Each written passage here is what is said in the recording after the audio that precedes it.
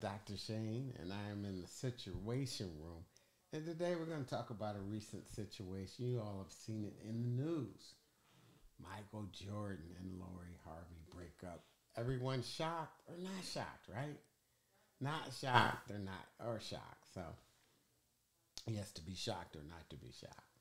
So, anyways, picture perfect marriage, rich, handsome, famous, got it all. And boy, they break up. Some people are like, seem too perfect, seem staged, all those things. But boy, how could they not make it, we may ask. That's an okay question. The question that gets us in trouble is when we start comparing ours to theirs and saying we don't have what it takes because, boy, they got it all. I don't know. I don't know. Because I think one of the biggest things I've seen with couples in terms of superpowers isn't money, isn't fortune and fame. Friendship. Not saying they weren't friends, but friends generally make it. But I won't digress. So when we compare ourselves to others, neighbors, they got a nicer house, their grass is greener, their kids are smarter, their kids are better athletes. Boy, I bet you they got all their credit cards paid for.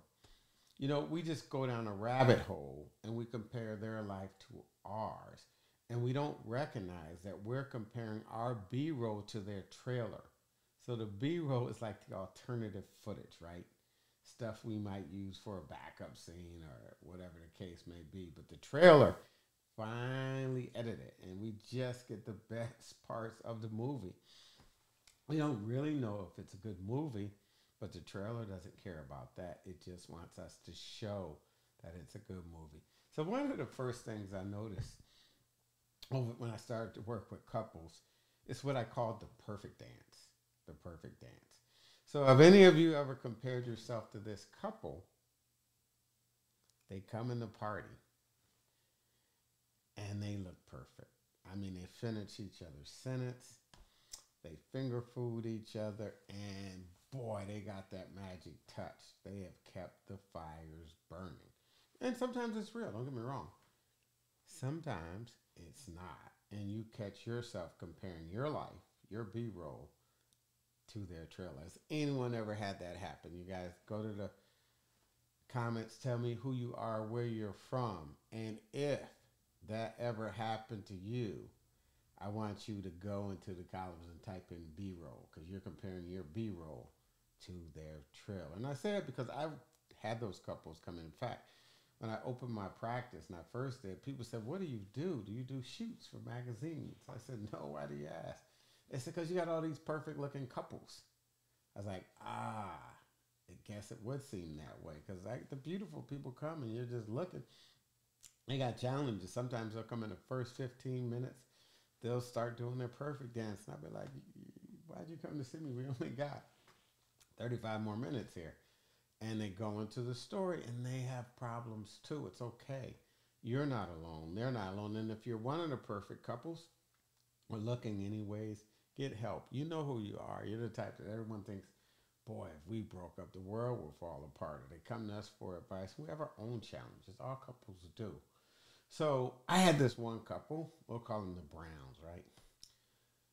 They would go to the party and do this perfect dance. And one night they were telling me about it, and they said, and it really felt worse when we came home. Because we didn't speak 2 weeks before. We didn't speak the drive there. We didn't speak the way back. We didn't speak the week after. And finally, boy, we set an appointment. And it's just lonely. So I'm saying to you, don't compare yourself with the Joneses all the time because just when you catch up with them, they frequently refinance. So look at you, look at your friendship. If you need support, get the support, but don't compare yourself to someone's trailer because you might be feeling far less happy than you should because you never know their situation. So every couple has problems. Every couple has problems. And when you get married, you just decide on a different set of problems. For example, Jack and Jill, right? Everybody knows them. They go up the hill. Well, they get married in my version of the story. And Jill is with Jack, and they're at a party. And Jill's like, I never noticed what a wallflower he was. That Jack, boy, he is boring. And he talk to nobody at the party. He doesn't shake hands. He doesn't make a real impression. So her mind drifts, right? She wonders. We all have wondered, right? Boy, what would it be like if I had married so and so? How many, if you did go to the browser, type in so and so, but try not to let your spouse see it, right? So if you think that, she did too, and she said, "What if I had married Jamal?" Oh yeah, that Jamal, he's not boring. He's not a wallflower at all. I mean, he had been out there starting and ending the party. And then she remembers, yeah, but after 2, 3, 4 drinks, instead of making the party being fun, he'd be the funny one because he'd be the butt of the joke, so they couldn't handle his liquor. So she stops. She thinks again.